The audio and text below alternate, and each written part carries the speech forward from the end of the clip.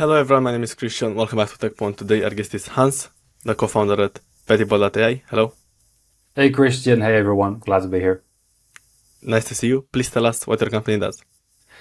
Yeah, sure. So we build custom data sets for go-to-market teams, mostly for sales development teams.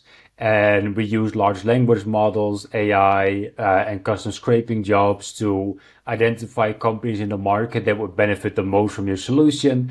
So your sales team doesn't spend any time on either manually qualifying accounts before you reach out, or disqualifying a large amount of accounts that get into the funnel anyway. Okay, but how does it work? So we have our own database that we often start from, but often we also use a starting point like ZoomInfo or Apollo. So whatever you're currently doing to check what your total addressable market is, or maybe you already have that sitting in your CRM, that data, we take it and then we analyze that data at scale. So you tell us what to look for. Maybe look for SOC 2 badges on a website, or maybe look in a privacy policy, what type of personal identifiable data companies are collecting. But it could also be something like, okay, what does the checkout process of this e-commerce store look like? Do they actually have a fast checkout option? Or how long does it take for this sales team to get back to me when I start a chat or book a demo? So there are all things that we check programmatically. Sometimes we build these custom bots that, try and book demos or try and check out a product. And sometimes it's just scraping and then asking a large language model, hey, this data that we just scraped, can you analyze that and tell us if this is true or not true? I understand. Thank you for explaining. And Sure thing. are there multiple services that you offer?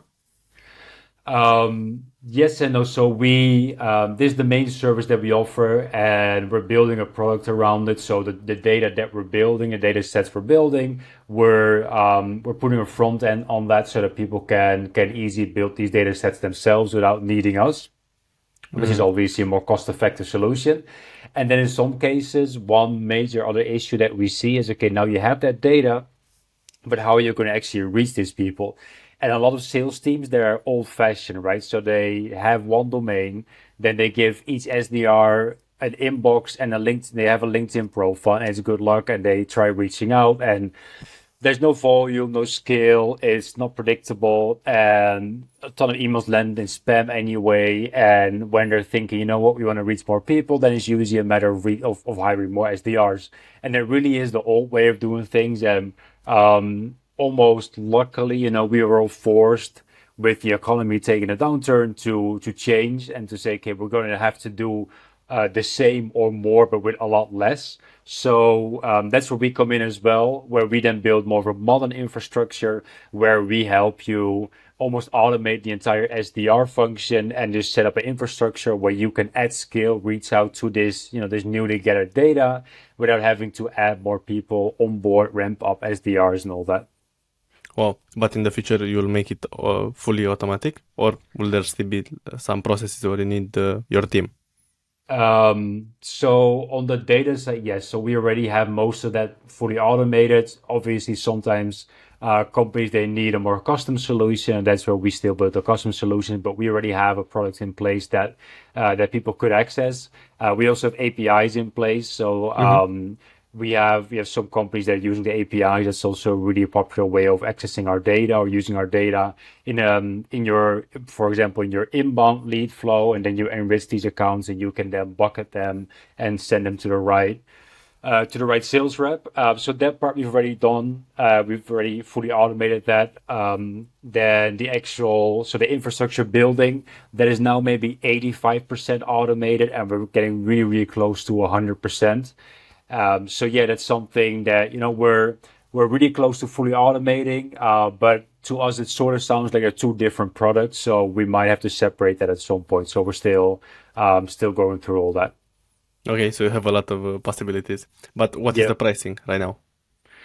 So that depends. So for custom data sets, that's a little bit tricky to give pricing there. But when it comes to actual database, so companies can access that, pricing starts at around $750 per month, and you get access to our data. You get API access as well to then go and maybe analyze your CRM or plug it into your inbound lead flow, etc. And then most companies, they found that they can actually completely get rid of Zoom Info, Apollo, those types of subscriptions. So that's actually a big cost saver for them, as well as you're able to do a lot more but with less headcount. So that's a really major cost saver on that end as well. Yeah, definitely. And when did you start the company? Um, about 7 months ago. So yeah, like late 2022, early 2023. Are you the only founder? No. So there's three of us. There's three of us. We founded a company before, also in the AI space. We sold that, so we're finalizing the whole deal there. So that's great and exciting. But now with the same founding team, we saw a really big opportunity here as well. So and we know what each person does, what each person's skills are. We have one co-founder who is really technical. So he's, let's say, our CTO. We have one co-founder who's really in between. Has a lot of soft skills, but he also helps out a lot on the technical side. So he's very helpful as let's say that unicorn who can do everything. And then I'm really on the growth side and the sales side, so growth, marketing, sales, etc. That's awesome. And what did the last project do? So the last project was really around the messaging, where we helped agencies or sales development reps to personalize their outreach. So we would take the data that you had and you gave us that data, or we helped you get data from Sales Navigator, and then we wrote these personalized snippets that you can use in your messaging. So maybe something based on, imagine, someone will come on your podcast, and we're able to find that, and we can say, hey, really enjoyed your podcast where you talked about, Yeah. Patible, this and that. So we were able to find that based on LinkedIn profiles, etc. So we really helped automate that part. But that's when we really found that, okay, you can have really great messaging, but if your targeting is off, then it's not going to work. It's not going to resonate anyway. And we saw a bigger opportunity there. Wow, that's fantastic. And what would you say was your biggest challenge throughout the journey? So with Patible, so there there are a lot of challenges, and as you're facing them, they all seem really big. It was sort of tricky to find a way to productize things. So how like are you gonna try and keep this really big database and try and keep all the data fresh? Or are you gonna do a lot of real-time scraping as people come in with their data? So there's that part. So that's from, let's say, an infrastructure technical point of view, but also how are you going to serve people? So we found that an API is a really easy way for us to serve people, but that makes it kind of tricky to show value early on because people are just used to having this interface that they can click in, they can see the data, they can preview it, and they can say, okay, yeah, you know what, this data looks right. Okay, I see the value. So that was initially why we built the front end, just to be able to visualize our data. And then we realized, hey, you know what? We might as well actually build this into a full SaaS tool and give user access. So those were a couple of pretty major challenges that in hindsight, the solutions were pretty logical, but yeah, they seemed like pretty big challenges. Thank you for sharing. And how about the biggest mistake that you did? Plenty of mistakes. So a lot of mistakes that we made was trying to make big decisions early on without really talking to a lot of people. So maybe assuming certain things.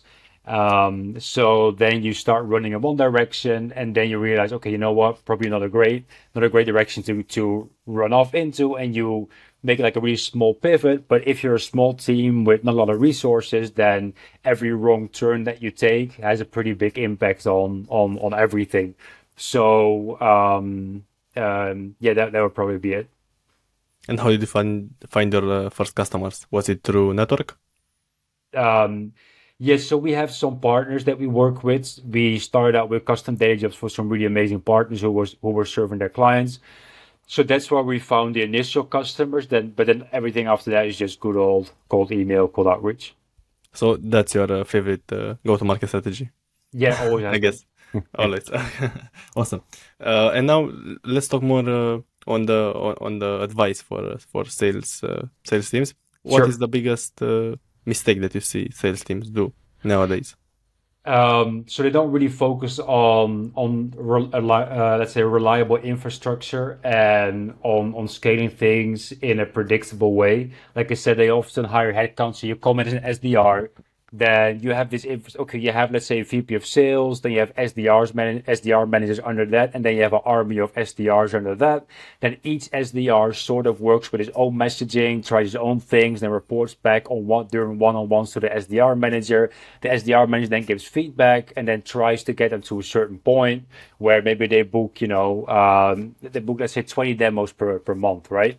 And they do that with every single SDR. Every SDR that comes on has a ramp up time. Then the burn rate is super high because they get burned out, or they go to different companies, different organizations, and it's this really inefficient machine that just that people are trying to push up the hill, and it's just the way that people are used to doing it, and it doesn't really work. Where instead you should, and that's what I call the infantry approach, and then we opt for, let's say, special forces or special operations approach, where you can almost cut out the entire SDR part, and you have your SDR leaders who are usually your historically your best performers. They actually know what they're doing, and you give them technology that then they can turn some buttons, and they can try some things, and they can say, hey, let's try this messaging, let's try this angle, let's try this segment.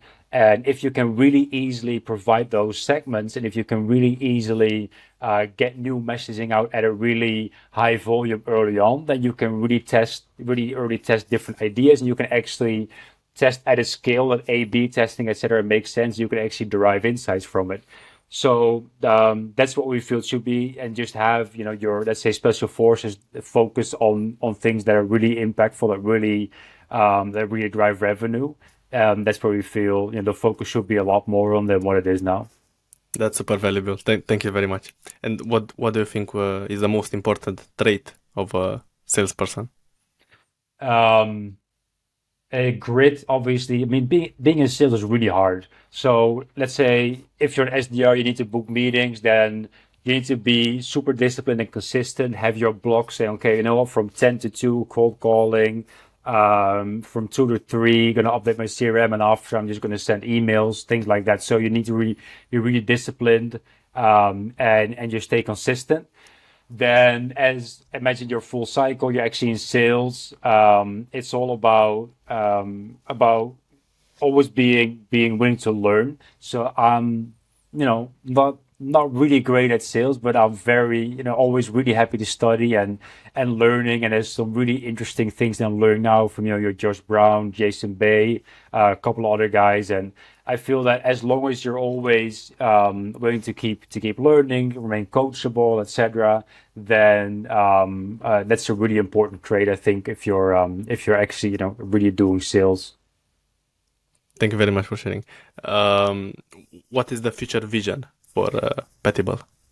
So the future vision is really optimizing things. I get really frustrated by inefficiencies. So then you see these sales companies, you talk to sales leaders, and they say, well, we don't have budget for this. We don't have budget to try a new tool, new approach. And I'm thinking, well, you could, in theory, get rid of most of the people taking up the budget that you currently have, most of the tools currently taking up your budget, because most of them are crap. They give you crap data, and instead just focus on really quality data that okay, these companies are a good fit, and then your sales reps can actually spend the time to break into the account, to check it out, look at the person, what are they doing, how should I approach this? And that time is being well spent, because your DQ rate as these companies actually get into the funnel is going to be way, way, way lower, and your conversion rates across the board are going to be way higher. So we really want to make sure that sales leaders, they're able to adjust their vision a little bit. So we're really set out to change the world, I guess, which is every startup, I suppose. But yeah, we're really trying to drive that vision home, and hopefully just really help organizations streamline their operations when it comes to going to market. Rooting for you. And I guess for now you're still bootstrapped. Yeah, we're still bootstrapped. And are you planning to raise in the future? Well, funny story. We actually got rejected by YC. So that was it was a great experience, but that actually ironically helped us, because we could delay our product a little bit, and it helped us talk to a lot more people, get more servers experience under our belt, which in turn helped us build a better product. So for the future, who knows? Like it really depends on how fast we're growing, how things are going. And with the sale of our previous business, there's no direct need. So we've really always looked at funding more as a either an Network. access, yeah, a networking thing where you get access to the right people, and also an acceleration. So if we see someone else go to market with a solution that we feel is really competing with ours, and we want to make sure we stay ahead of them, then it could make sense to raise and really try and accelerate. But for now, we don't really feel that need. I understand. Thank you for the transparency. I love For to sure. hear how you started your career from the start. Well, all right. Yeah, so that's I'm getting older, so that's a little while ago. So I started in sales actually, door-to-door sales, which I think is a great experience if you're young, because then it's you still have the patience. It's all good. So I used to go running from door to door to try and beat the other ones and try and set new records, etc. So that's how I started out. Then I actually traveled for a bit before I then played poker professionally for a while. Mhm. So that was great to combine, travel the world, play poker, met a lot of great people, lived with friends all around the world. That was just Awesome. overall was a great experience. But my passion for that faded, and it's not something that that I at least wanted to do for the rest of my life. So went into retail, was a manager at a really large retail chain in Amsterdam, Holland, before I discovered my real passion for, let's say, marketing, sales for that, wherever that overlaps, and started in a lead generation agency back in Holland, then moved into marketing, and then started my own company in the lead generation space. So, and then before founding our last company, Line. I've also worked as head of growth, head of marketing, but all those roles they were in the same space, so all in the sales automation slash marketing automation space, because I found that that's really where our passion lies. That's awesome. So you have a lot of experience. What would be your best piece of advice for a starting marketer, salesperson, or founder? Because you did them all. Sure.